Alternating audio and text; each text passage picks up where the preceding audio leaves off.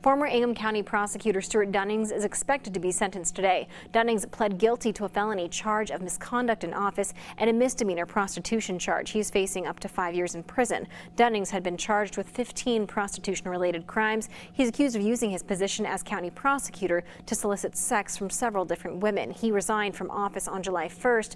Voters elected Democrat Carol Seaman Tuesday to be the next county prosecutor, the first woman to officially hold the post in Ingham County.